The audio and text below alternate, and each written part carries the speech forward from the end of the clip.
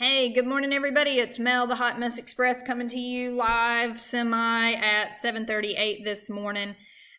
Take number 15 to 20. Don't know, lost count, don't care. All right, so I'm going to show you two things, two very important things in workplace this morning. Thing number one is going to be, how do I search for something? What do you mean? Well, how do you search for a painter? How do you search for that septic person? How do you search for an attorney? How do I search for the marketing and branding that I'm looking for? Thing number two that I'm going to show you is how you can make something searchable for me or anyone else in workplace. All right, so this all came about because a few days ago, a week ago, Reba said, hey, I need a septic person. And I said, hey, Reba, go look in the vendor group. Not thinking she may not know that it's actually searchable. So here is how you can find something in any group, whether it's the vendor, the marketing, the education, the branding, whatever, how you can find something. So we're going to do it easy, and we're going to go into the vendor group because that's where this all began. On the left side of the screen, I'm going to click on vendors. When that page loads, I'm going to show you two ways to find something. On the right side, make it super simple. Click in the box, and I type in painter. And any post or topic that contains painter will be in here. I can also search attorney because I've used them. And anyone that has posted an attorney, whether it's me, whether it's Carol Ann, whether it's Reba, it doesn't matter. Anyone that has posted an attorney, that person will show up here, or that post will show up here.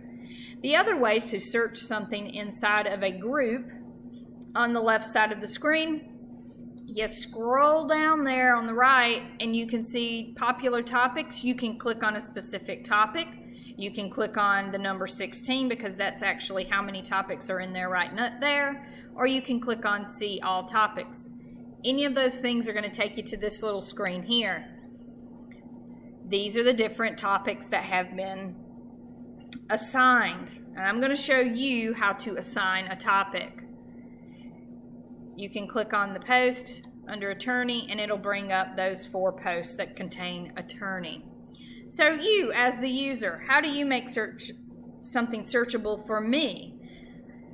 Whenever you want to create a post, you know how to do that. You click on the box, painter, I'm not going to say painter Paul. And I'm going to say he's also a handyman. And here is his phone number for ease of use.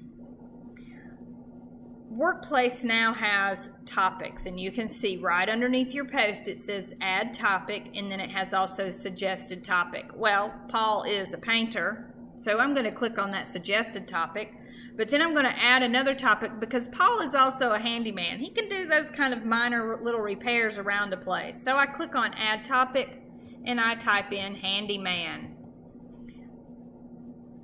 Click it, it adds that topic. And then I click on post. That will make any post searchable, just adding that topic.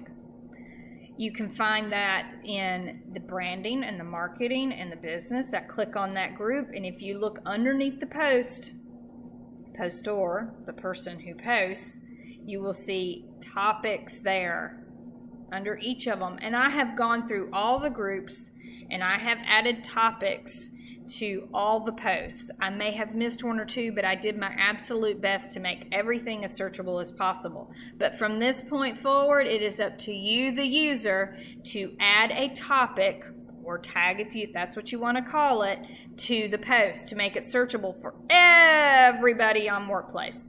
So you guys take number 20, go Gamecocks, even though we're not playing today.